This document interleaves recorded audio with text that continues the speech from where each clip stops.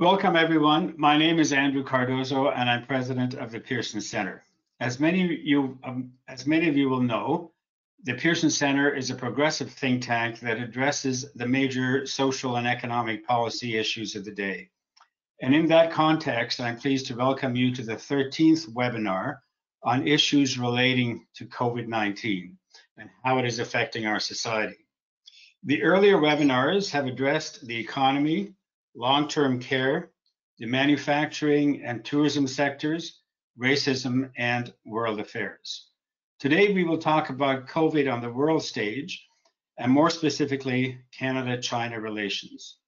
I want to take a moment to thank our two sustaining sponsors, without whose help these sessions would not be possible. They are Canada's Building Trades Unions and the International Association of Firefighters. I want to add that as these webinars are free, I want to ask you to consider visiting our website to make a modest donation to this process. And you can do so by going to our website, which is www.thepearsoncentre.ca/contribute, and make a contribution towards this. Now, back to the discussion today. Our guest is Ambassador Peiwu, who is the ambassador of the People's Republic of China to Canada. He has been a senior official in the Ministry of Foreign Affairs for most of his career, focusing on North America, and for several years has been posted in the United Kingdom and Canada before becoming ambassador to Canada in 2019. He will be in conversation with Professor Jonathan Calof, who is a member of the Pearson Center Advisory Board, Professor of International Business and Strategy at the Telfer School of Management at the University of Ottawa. He's a Competitive Intelligence Fellow and Honorary Professor at the universities in South Africa, Russia, New Brunswick, and notably China. With regard to the format, the discussion will last about 30 minutes, and then we will have time for a Q&A period with you, the audience. So please use the question box on your screen to send in questions ahead of time, and we will get to as many questions as we can in those last 15 minutes. The session is being recorded and will be uploaded on the Pearson YouTube channel later this afternoon. Our past webinars, and this will be available at our YouTube channel, which you can get at YouTube, and then search for Pearson Center. So I'll be back to moderate the Q&A session. And with that, over to you, Jonathan Calof. Thank you, Andrew, for that wonderful introduction and the great work you're doing with Pearson. Ambassador Sue, it's so great to see you again. Hard to believe it's been 5 months since we were together at the Pearson Parliament 2020 conference, sitting together talking about COVID and Canada relations. I very much enjoyed that. It was very informative, and I'm therefore very much looking forward to our discussion today. Overall philosophy, just so that you'll understand, and also the people listening in, is that Pearson respects the sovereignty of China and any other country to formulate and execute on their international agenda. Our discussion today really is to help Canadians understand how it's set, to understand what it means, how we move forward with China. We'll talk about the relations.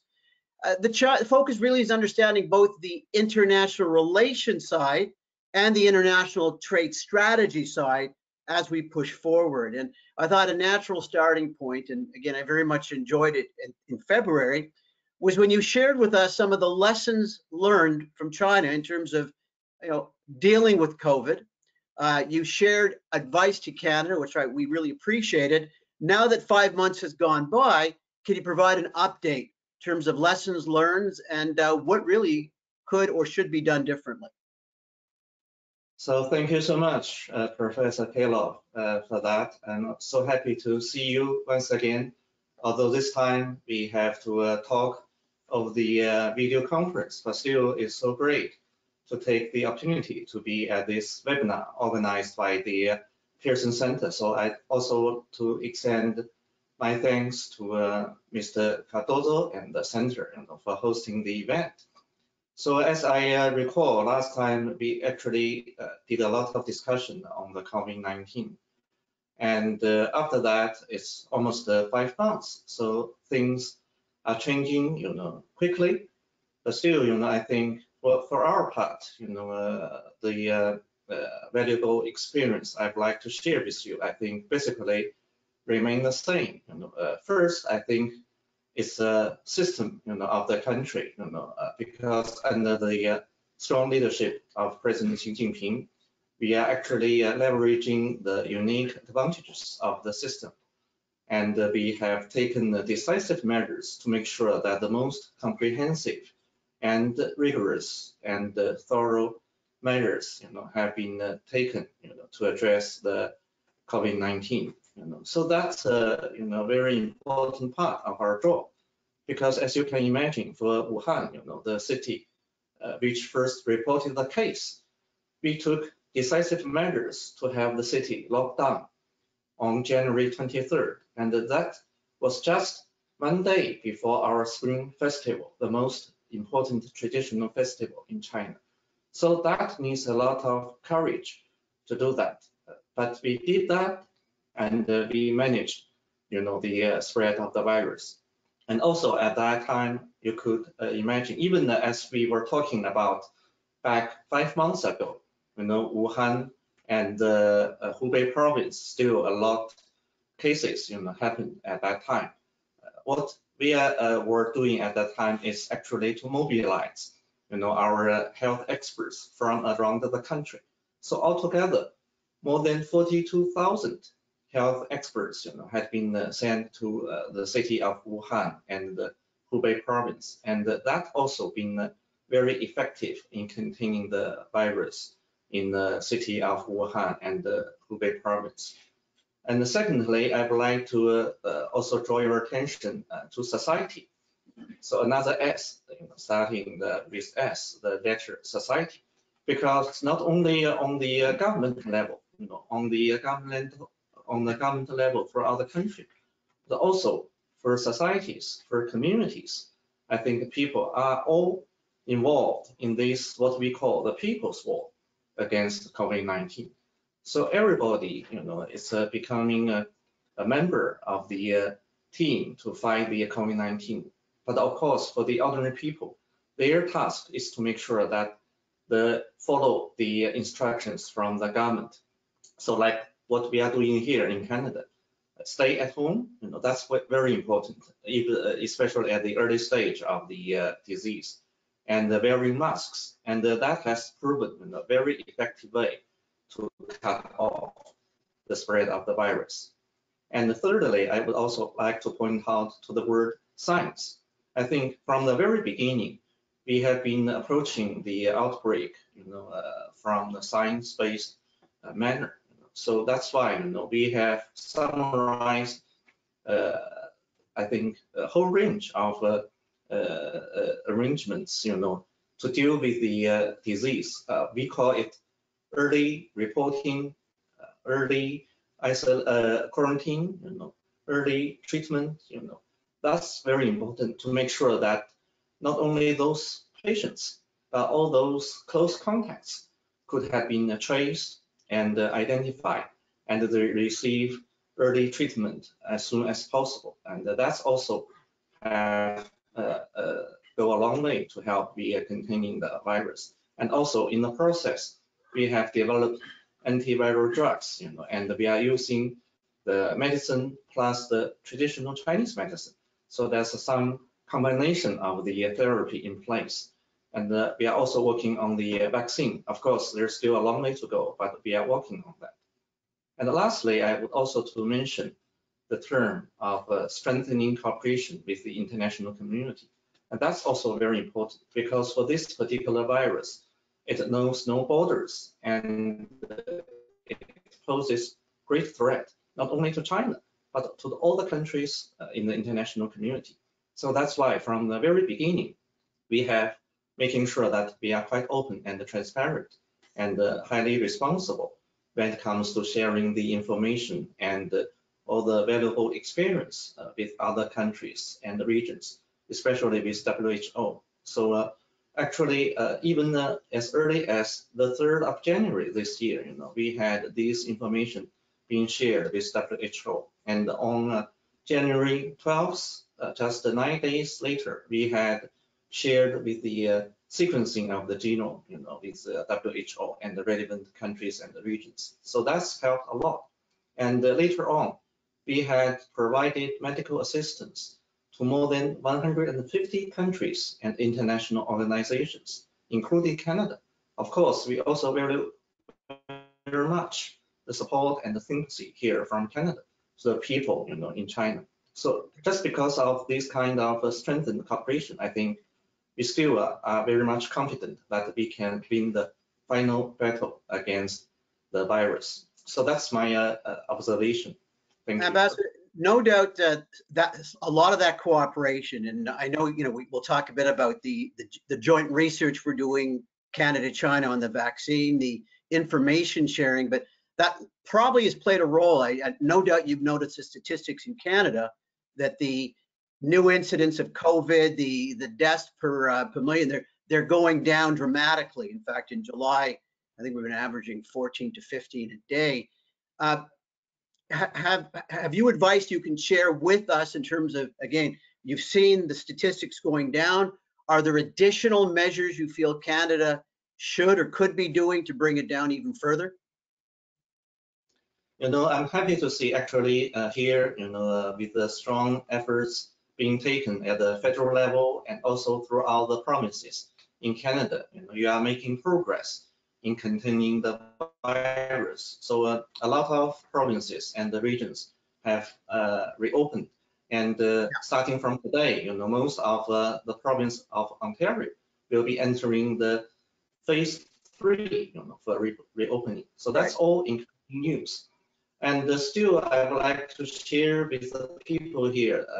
I think my suggestion is that we should be not slacken our guard against the virus, because it's very dangerous and it could come back at any time.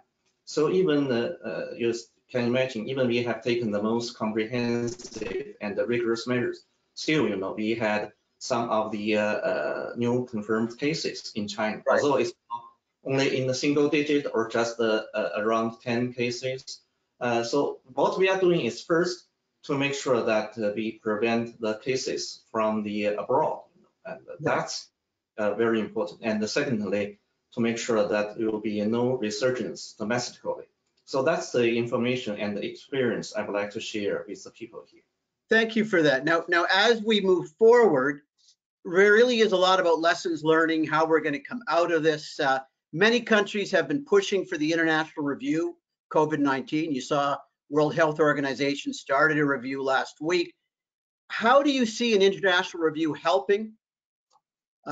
What's China's position on it? What's your position on it? And for identifying the origin of the virus, of course, is of great importance.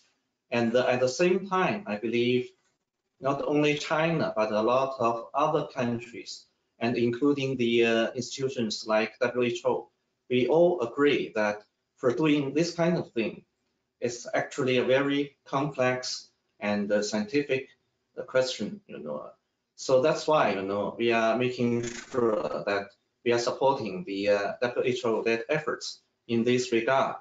So we actually co-sponsored the resolution, WHO resolution, together with Canada and a lot of other countries, in making sure there will be going to be a study review, inclusive review in this regard.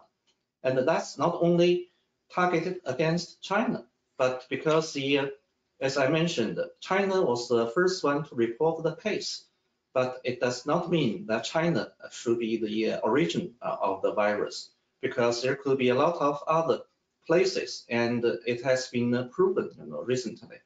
So I think what we are doing now is to working with WHO, and recently 2 experts from WHO, under the arrangement between China and the WHO, they have arrived in Beijing and to talk, discuss on the issue together with our medical and health experts. And I think as WHO had pledged, they will also conduct the similar kinds of investigation into other countries, a lot more countries. And I think in that process, maybe eventually we can identify the source, but it's a very complex issue and should be based on science and not based on political manipulation. Because as some countries, especially the United States, it has argued, for this kind of politicization of the virus. Certainly, that's a very, very dangerous thing. And I suggest that for the United States, it should address its own problem properly before it can talk about anything in a fair and objective way. Ambassador, that's a very interesting comment that you make in terms of the origination source. So let me throw out to you, and I agree with you. Let's not quote lay blame. Let's not assign a region. But the one thing that's coming out of this is many companies going, the concept of the global value chain is dangerous, whether it's China, whether it's the United States, whether it's Europe, wherever it came from. If value chains get shut down, they're looking at regionalization, localization. How is this growing debate on global value chains being handled in China? What steps are you taking in China to alleviate concerns about global value chains going forward? And that's certainly got to be an international trade issue. It's got to be a major economic issue, especially with China. I think for this question actually relates to globalization. And indeed, some forces and even some countries, some governments are taking the advantage of the outbreak to try to stop the globalization. I don't think it's a right choice, because for globalization, it's in keeping with the trend of the times. It's moving forward. Now it's like the ocean, for the economy of all the countries. It's an ocean, and it's rivers of each country running into the ocean, and it's very difficult. And you cannot do that. Say today, you can try to move the water back, from the ocean to different isolated lakes or rivers. But for the United States, it's now taking the advantage and trying to clamor for decoupling, and that's very dangerous. But for us, we are making sure, even as President Xi, when he was attending the G20 virtual leadership meeting back in March, he had emphasized a lot on maintaining the supply chain and the production chain, globally. And we are doing that. We are not closing our door to the outside. Actually, we are encouraging more and more imports from the other countries. So as you can see, for the second quarter of this year, we had actually had a positive growth rate of 3.2%. And also the whether it's imports and exports have been up. So that's providing a driving force for the global market and inject confidence into the globalization. So we are doing what we can to make sure that we will continue to be one of the engines for the world and the trade growth. That's important. So that there's a growing emphasis then in China on the trade agenda to instill confidence that the Chinese part of the supply chain is still pretty intact and can deal with global demand. Is that where this is going? Yeah, I think, of course, in the first quarter of the year, you would notice that there was a decrease, in those figures, both export and import. But starting from the second quarter, you will see that actually the number have been on the increase, and that's good. And now China is the only major economy in the world which has achieved a positive growth rate. And hopefully for 2020, whether it's IMF and the World Bank, they also have the forecast that China will be in the range of the positive growth rate. So that helps us understand a bit more on the trade agenda, and I thank you for sharing this. We'll talk more about that if there's time. On the international relations agenda, can you help the viewers, can you help Canadians understand a little bit more about the aggressive type approach being taken with the two Michaels, and how do we move forward on that? And again, you shared some very good insights when we met last time. It's about the bilateral relationship, and I think for the cases related to the two Canadian citizens, the nature has been very clear. There is no arbitrary detention. There is no aggressive conduct when it comes to those two Canadian citizens. Actually, it's our competent organs have been dealing with the cases independently and strictly according to law, because those Canadian citizens have been involved in activities endangering our national security. So that's why they have been formally prosecuted last month. And the fact is clear, and the evidence is clear and solid. But at the same time, we are making sure that their legitimate rights are protected. So you could see that even against the backdrop of the COVID-19, they had received good treatment, especially in sometimes a special treatment. So to make sure that they can cope with the COVID-19 and not being infected. So they are in the sound state. And at the same time, I'd like to argue that the main obstacle for the relationship between China and Canada is still the Momentous incident, which we have been arguing from the very beginning. It's a serious political incident in nature, and we do hope that the Canadian side will make the right decision and to release her as soon as possible. Yeah, and that's a very good example of the international relations side of the discussion. Are you at the same time, is your counterpart in the United States similarly engaging in dialogue and challenging the U.S. government in terms of the Madam Meng issue in Canada as well? Because that's their extradition request. So can you share with us a little bit more about the U.S. part of China's approach on this? For the United States, it was the one who plotted the case, and the purpose is trying to bring down Huawei and other high-tech enterprises of China. So I think even here in Canada, increasing number of people with insight have seen through the nature of that clearly. And that's why you could see that, for the past few weeks, a lot more people are calling for the Canadian government to be aware of the nature and suggesting that actually the extradition request from the US side has put Canada into a very difficult place. And they asked the Canadian government to make a decision, to stop the extradition process.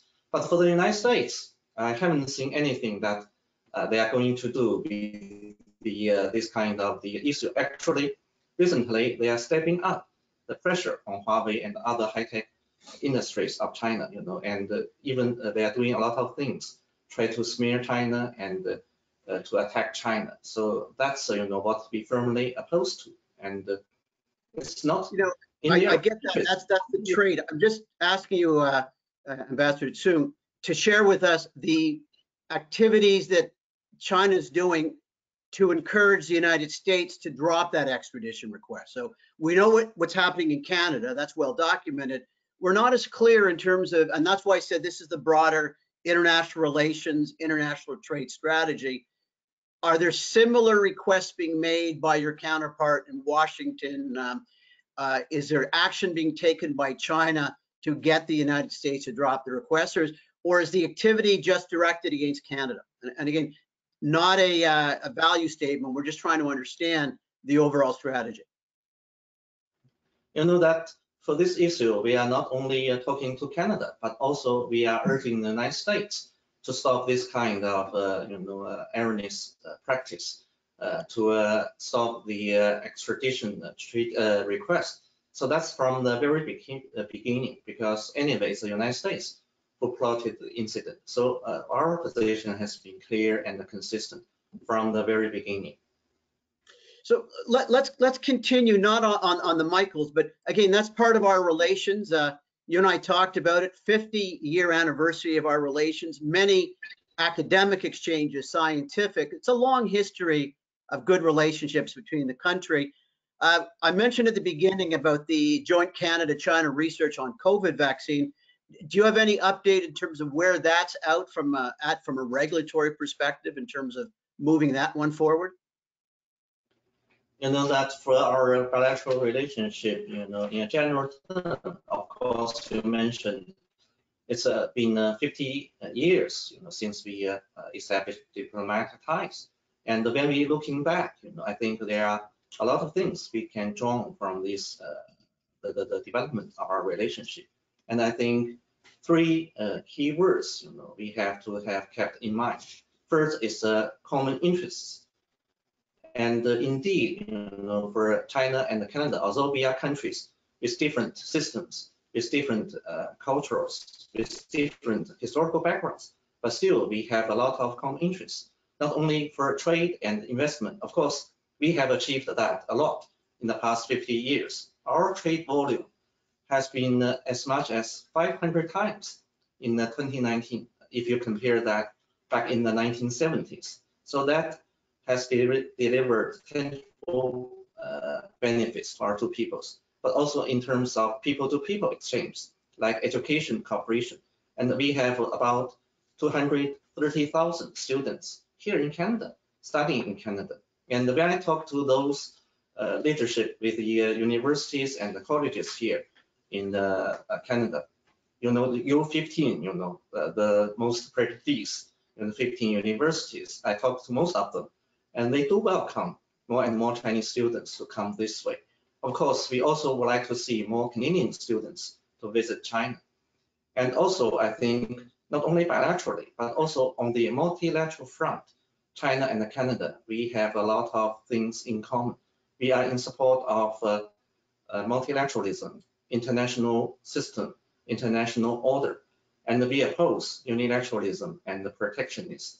So there's a lot of things we can do, whether it's coping with climate change, sustainable development, or fighting this kind of disease, this newly emerging disease or other kinds of diseases. So that means a lot for China and Canada. And the second key word is cooperation. I think our relationship should be defined by cooperation, because that's very important. And only by doing so, cooperation on the basis of mutual respect and equality, can we maintain the momentum for our bilateral relationship. And also, I think at the same time, the third keyword is confrontation. We should avoid confrontation. Although we have differences, but we should agree to disagree. That's only natural for two important countries like China and Canada.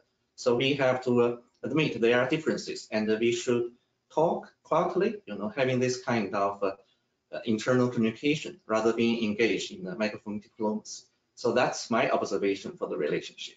Thank you. And so that's really how you see us moving forward in terms of going back to our traditional good relations with China. And that really leads me, because I know Andrew has questions he wants to pose.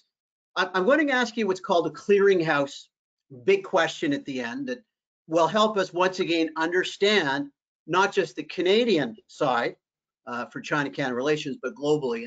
And for that, I'm kind of going to try to summarize our discussion in a way. And like any good professor, it means I'm going to have to turn back to my, I call it my whiteboard, even though I am definitely in my basement, just so people will know I'm not in the university.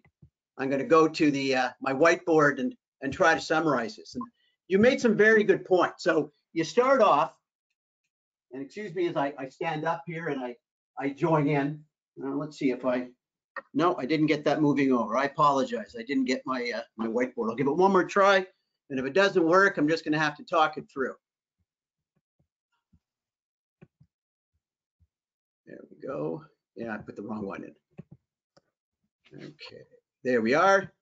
Okay, so in our discussion today, you've brought up very appropriately so on the international trade side, Huawei, and you're absolutely right. We saw the UK take action this week. Canada's away to make an announcement. We can talk at great length about Huawei. That's trade. We've talked a bit about the global value chain, and I do like the fact that you mentioned steps China's taken to ensure security in the global value chain. Again, that's part of that international trade agenda. So there's been several items we've mentioned that are clearly in the domain of ensuring that international trade, China and the rest of the world, and again, this is not about Canada, let's take this globally, goes through.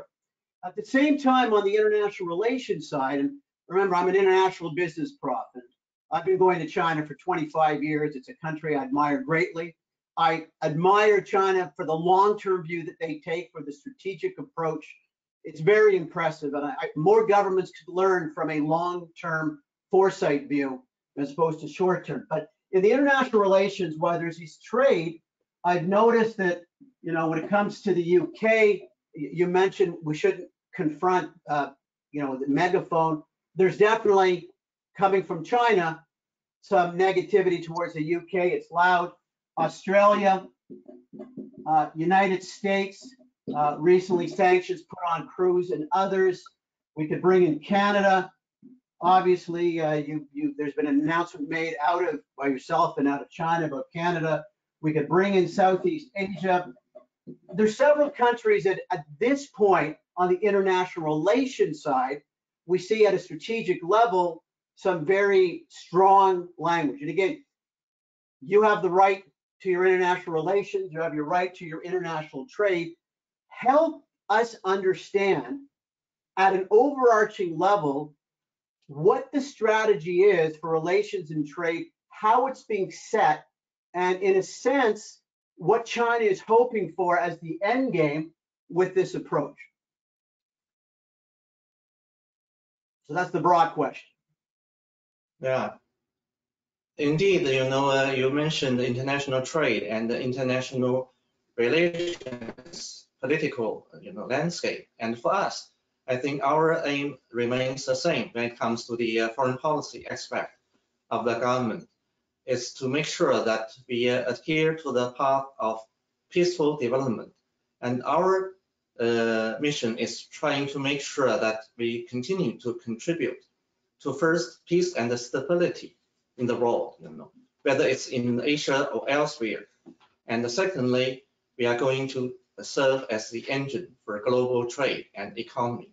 And of course, these two factors are intertwined. You know, it cannot simply just separate them, you know, because without a peaceful environment, you cannot achieve economic and trade growth. So that's why for us, we are trying to make sure that we continue to be a force here for peace and development, you know. So that's our mission of our foreign policy, you know, as a whole. Of course, that's a very broad answer to your very broad question. So then, in that light, where does this side here, and I just put up a few of the countries, and again, we're not talking about each of the individuals, just the broad strategy. How does that fit in terms of that philosophy? And where do you see it going to as we move forward in the next year, 2 years? Yeah, I think that for China, for our policy is gaining a lot more support here, you know, globally. You mentioned the United States, Australia, UK, you know, Five Eyes maybe, you know, but I think for those Western countries cannot represent the whole of the international community. For us, I think our policy, you know, have been widely acknowledged throughout, you know, Asia, Africa, Latin America, and elsewhere.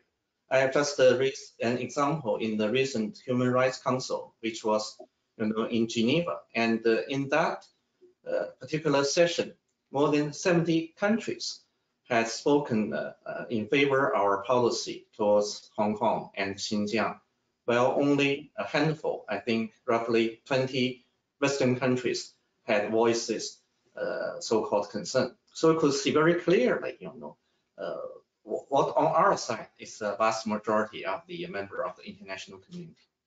Thank you. Ambassador, thank you for sharing that with us. That again, like when we got together personally, you have some interesting insights that help place some of this into a good context. You shared with us insights on COVID as well, international relations. Andrew, I wish I had another hour or two with the ambassador. I really do enjoy our time together, and I hope we can actually physically get together soon. But on that note, Andrew, I'm going to turn it over to you for the questions. Thank you. Thank you, Jonathan Calof. We have a number of questions, Ambassador, and what I'll do is just go through them fairly quickly. So I'll do short questions, short answers, and we'll get through as many as we can. So the first is with regards to Hong Kong. Is the era of one nation, two systems over? definitely not, because it's a misunderstanding of the new law in Hong Kong. Actually, it would mean more steady development and the implementation of one country, two systems, because it's our basic national policy to have the one country, two systems. What happened last June, since June last year, was just a small number of people trying to disrupt the law and order in Hong Kong, and that caused a lot of disruption to the implementation of one country, two systems. And also that had scared away a lot of investors. So what we are going to do with this new law is to protect the vast majority of those law-abiding residents in Hong Kong, including those foreign personnel and the companies in Hong Kong. So there's nothing like one country, two systems is that. On the contrary, it's providing a strong legal institution and guarantee for the one country, two systems, and the high degree of autonomy in Hong Kong. Okay, and the second question relates in part to that last part of what you just said. For the 300,000 Canadian citizens in Hong Kong, are their human rights to be respected? Not really, because I think vast majority of those people, they are law-abiding people, And for those law, this new law is only targeted at a very small number of people who are engaged in the 4 categories of crimes. That's very dangerous, crimes like subversion, like secession, like the terrorist activities, like colluding with foreign countries, try to overthrow the regime in Hong Kong. So I think for those Canadian people, for those enterprises and all the other members of the international community, they should come to realize that this law, when it comes into effect, will help provide the legitimate rights and the interests of those foreigners. And actually, I think for the Stand and Poor, the important agency, they has make sure that they believe the law itself, maintains the stability for the economy, in Hong Kong, and it maintains its rating of Hong Kong. So that's, I think, a very good example to explain that. Okay, the next question has to do with the Belt and Road Initiative. Do you see a role for Canada in building that? Is there a role across Europe and Asia where Canada could be part of that initiative? For a Belt and Road Initiative, it's not a political agenda. It's rather for economic cooperation. So it's for the extensive, consultation and for the mutual benefits and the mutual construction. So I indeed hope that there will be opportunities for the Canadian companies, because they have the unique advantage in programs like sustainable development, like agriculture, like infrastructure, like clean energy, and even Arctic. Are those, those are the I think the points that under consideration for future cooperation among those countries along the Belt and Road. So I do believe Canada, the companies, they can take full advantage of the Belt and Road Initiative and to take part in that. Okay, and the next question is in regards to Michael Kovrig, Michael Spavor, and Madam Meng. Can detainees in China and Canada be treated similarly so that they would all be under house arrest, as is the case with Madam Meng? For those 2 Canadian citizens, as I mentioned a few minutes ago, they had been detained because they are, involved in the activities endangering our national security. However, their lawful rights, have been guaranteed, and we have made special arrangement for them. Like, Mr. Kovrig had a telephone conversation with you at the time. So all those, have received, appreciation from the families, of the citizens involved. But for Madame Meng, the case, the nature of that is absolutely different from those 2 Canadian citizens. So she's not supposed to be detained in the first place because she's breaking no laws here in Canada. So I think that's why, a lot more people are asking for the government to make the right decision. And that's also our hope, and we urge the government here, to proceeding from the merits of the things itself, and also from the humanitarian reason to release Madame Meng sooner rather than later, and to make sure safe return to China. Okay, and with regards to Chinese students studying in Canada, there had been an advisory to students about their safety in Canada. What's your position? Do you still encourage Chinese students to be coming to Canada? That actually what happened here is, I think, especially during COVID-19, there are those racist remarks and even actions, in the streets. So from a report in Vancouver, these kind of actions are on spike, a lot, than the previous years. So that's why we would like to draw our students' attention to that. But basically, I think we still, are making sure that the students here, they are living peacefully, in a very good environment. And I would like to take this opportunity to thank the universities and the colleges for taking good care of our students in Canada, to provide them with adequate facilities, even during this difficult time. And during this difficult time with COVID, do you see students continue to come here, or do you think they prefer to stay home and participate on through online means with their professors and universities? Because of the special arrangement for the COVID-19, as I have learned, even for the fall semester, a lot of universities actually opt for the online courses. Even maybe it's a prediction the situation will be stabilizing for the COVID-19, but still they would like to prefer these online courses. So that's why some of the students, they would rather to take the online courses back in China. But still, currently, I suggest a lot of students still remain here in Canada.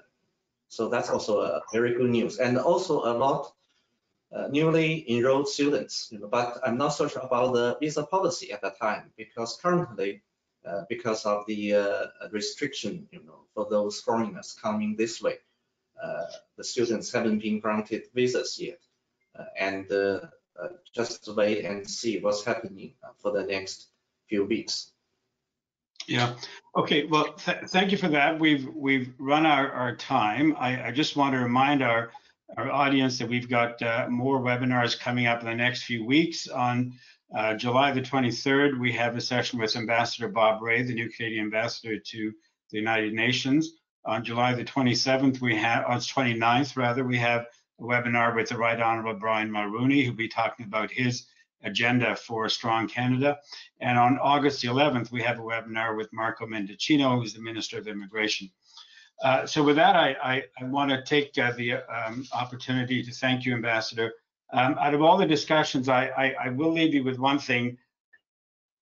Part of our purpose is to try and understand each other better and to see where we can find better relations between our countries. There is, as we talked earlier, as Professor Calof mentioned, this is the 50th year of Canada-China relations, when Prime Minister Pierre Trudeau opened relations with Chairman Mao 50 years ago. And it's been an interesting run, and indeed Canada was the first Western nation to begin relations, and we're obviously proud of that because China is one of the great civilizations of the world. Canada is a much newer civilization, so it's important to have good relations. As we look for good relations, the one thing I would leave with you is, if the two Michaels can have the same kind of living conditions as Madame Meng, I would see a great thaw and a great improvement in our relations. I know we're in a new world order, but I would just leave that with you and hope that you and your government would give that some consideration, that we find whatever ways we can to get back to where we were prior to a number of differences over the past few years. But we have a new world order. China's part of a new world order taking place. Canada is part of that, and we look forward to building better relations. Thank you for your time. And we look forward to hosting you again, maybe in 5 months or less. Thank you so much, Mr.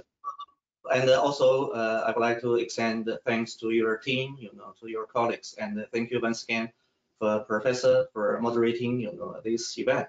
So my message once again is that we will do everything possible to ensure the legitimate rights of the Canadian citizens, and for the bilateral relationship in a general term, I believe still there's a bright prospect, because we believe we are living in a shrinking globe. The mankind is a community with a shared future. That's our vision. So China and Canada, as you point out, are both important members of this global community, and we can do a lot of things together. It's for us to make sure that we will make this world more safe, and more environmentally friendly and more sustainable for development. That's our common vision, I think, for this human mankind in the years to come. And there's a lot we can do together. Okay, thank you very much. My phone is keep pinging because there are more and more questions for you, but I want to thank you for your time today and thank our audience for joining us. Please do join us again over the next few weeks with further webinars. Thank you, everybody. For all joining this event. Bye-bye. Bye-bye.